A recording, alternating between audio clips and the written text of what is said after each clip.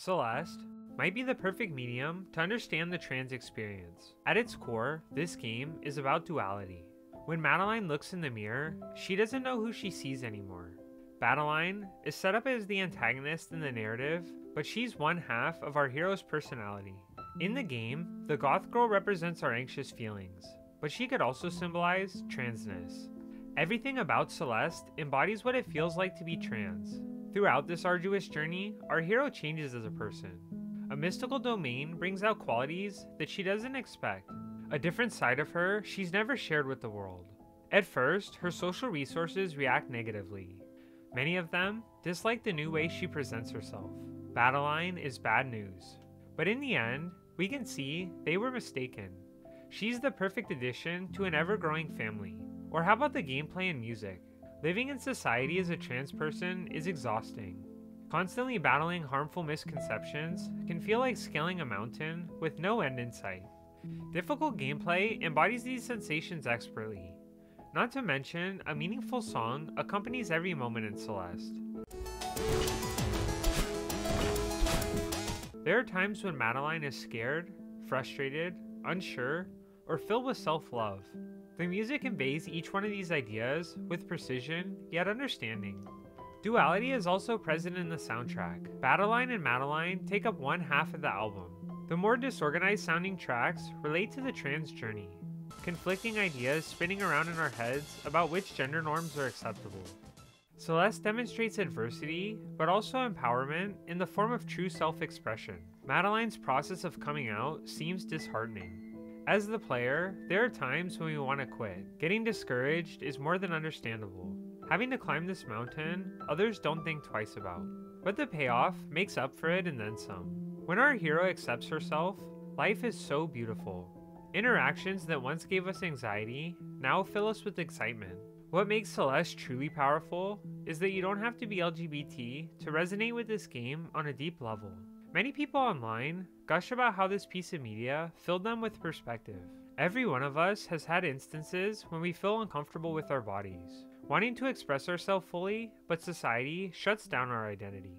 Feeling anxious that we are confined to a certain way of life. Part of what makes Celeste so important is that it can build empathy towards trans folk. Empathy ultimately drives this game to new heights. While creating this game, Maddie Thorson found out she was trans, which is so inspiring. When you really think about it, this game is her story. So today, I wanted to break down how Celeste expertly deconstructs transness. I'm Very. If you enjoy this content, like and share with your friends. Also, don't forget to hit that sub button and notification bell. Let's start with the dynamic duo. Madeline and Badeline help to convey identity issues. Initially, the young adventurer seems confident in herself. She starts off her climb by sassing an old hag, but the wise woman's tidings start to take form. When Badeline appears, Madeline is intimidated.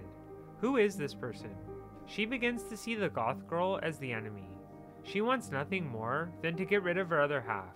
As the story continues, she becomes increasingly frustrated. Why won't this person just go away? Many members of the LGBT can develop a sense of self-hatred. Society's judgments can eat away at our self-confidence. When enough people start to hate on our other half, we become ashamed of it. So we push the feelings down and pretend they don't exist. Think about how Mr. Oshiro and Theo react to Badeline. Her and Mr. Oshiro get into a battle. Theo refers to her as the demon doppelganger. But what about poor Badeline? Isn't she just trying to exist? Doesn't she have her other half's best interest in mind? Many of the negative interactions come from the framing. The ghostly host has been grilling our hero relentlessly, so the goth girl intervenes. She's Madeline's courage in this interaction. Badeline goes way too hard, but she's trying to defend our hero and stand up for herself. Theo tells Madeline that maybe this person is a twisted defense mechanism. Who wouldn't be defensive after all these characterizations? To be fair, he later comes around as a voice of reason, but this criticism still hurt Badeline. We take for granted that our allies are inherently good, but they judge Badeline pretty harshly. Madeline's dialogue with Theo, next to the fire, also gives us a good idea of the difficulties associated with transness. Understanding how to navigate the world is dependent on context. Imagine from this point on, you have to act the exact opposite of your gendered expectations. If you're a woman, now you have to dress masculinely, talk in a low tone, and grow out your body hair. If you're a man, you have to shave your entire body, wear dresses, and put on makeup. Imagine for a second how uncomfortable you'd feel as your peers look at your new appearance. The feeling of harsh judgment as they try to pick apart the new you. Some are lucky enough to have unconditional love, but many face harsh scrutiny. Our hero talks about how difficult this experience can be. There must be something wrong with me. I'm just floating in the abyss, swimming in a random direction, hoping that I'll find something. But I can't escape myself. I'm literally fighting myself the entire way. One of the saddest moments in game is when Madeline tries to destroy her other half.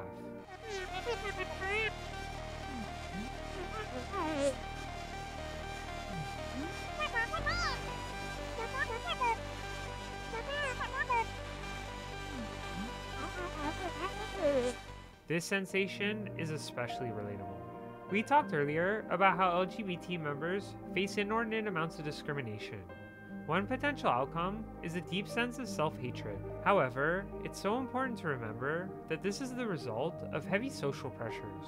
Madeline doesn't like Badeline because her social resources don't approve. She's building contempt towards her perceived enemy. Once she makes peace with herself, their perceptions quickly change. They can see how happy she is after accepting her identity. Not to mention the abilities she's gained after admitting it's okay to be scared. Gameplay is another component that helps embody the trans experience. Celeste is hard as hell, but why is this the case? The exceptionally challenging game design serves an important narrative purpose. Every environment demonstrates the associated struggles. The win levels signify the ever-looming social pressures one must push against. The Mirror Temple illustrates how our darkest thoughts can get the best of us. The Celestial Resort encapsulates what our mind looks like when we store up negative thoughts. As Madeline grows as a character, she gets access to an ever-increasing arsenal. Her breathing techniques help her float through impossible terrains.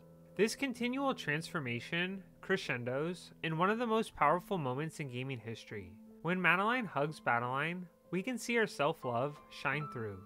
After a moment of heartwarming acceptance, our hero gets the ability to double jump. Narratively, this is the perfect tool. When they battle each other, their capacity is limited. A person experiencing gender issues can't be expected to perform in the same way as someone who isn't. I love this design choice so much. She's able to reach new heights after she bolsters her inner confidence. The progression in gameplay shows the different stages of transness. When we are internally conflicted, our capacity to climb is limited. As we begin to understand ourselves better, we can jump to new heights. The difficulty spikes also represent struggles with identity. When someone starts to realize they are having gender issues, a common reaction is to hide it. Fight against these internal feelings that won't stop. After our inner worries bubble to the surface, we have to reconcile our identity. Celeste increases in difficulty as we make our way up the mountain. Near the summit is the most challenging part of the game. Actualizing ourselves requires an incredible amount of work, especially in the face of heavy social pressure. Once we reach the top, we get to relax and enjoy the scenery, relishing in every part of the journey and who we are, all the meaningful moments we've had along the way. After all this craziness, we hear the sweet embrace of silence. Music is one of the most powerful ways to convey ideas in a game. Many of us love the Legend of Zelda series. Whenever one of their games open, they hit you with a wonderful melody that sets the mood.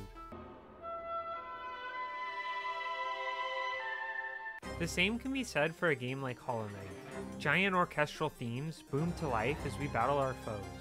But Celeste is the cream of the crop in terms of music.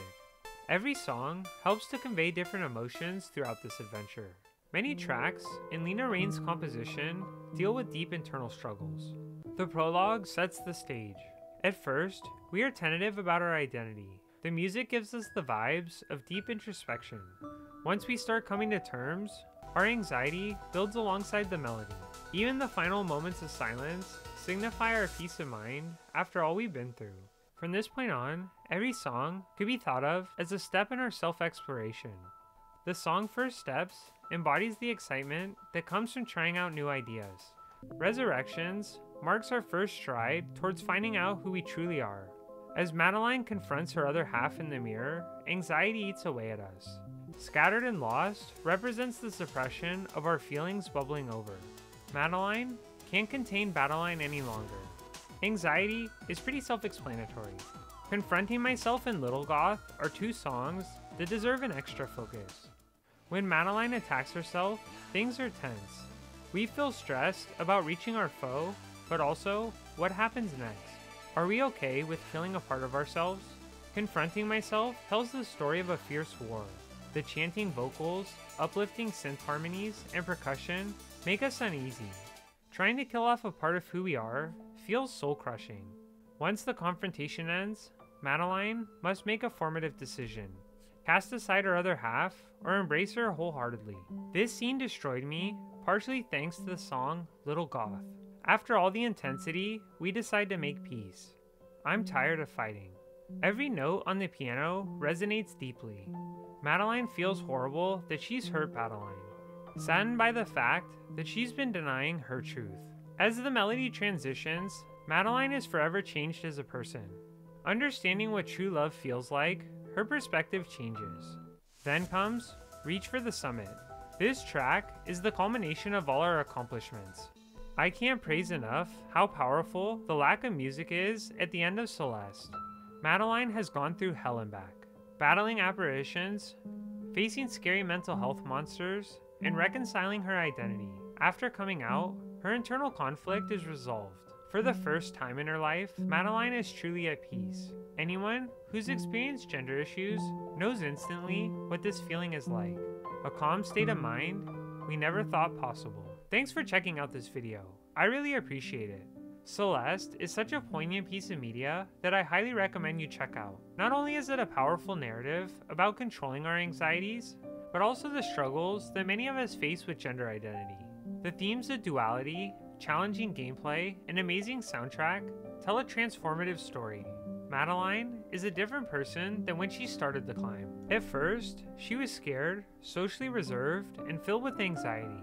Once she accepts her transness, her personality changes. She's fun to be around, witty, and has a heart of gold. Madeline shows us the power of a positive environment on her mental health. She isn't broken or damaged. She was just lacking a little love. Stories like Madeline's and Maddie Thorson are so important going forward. We all need a person that we can use as a source of inspiration in times of adversity. Seeing them live their truth can help us create a world of love, empathy, and strawberry pie with friends. Let me know what you thought about this video. How do you interpret Madeline's struggles? I'd love to hear from you.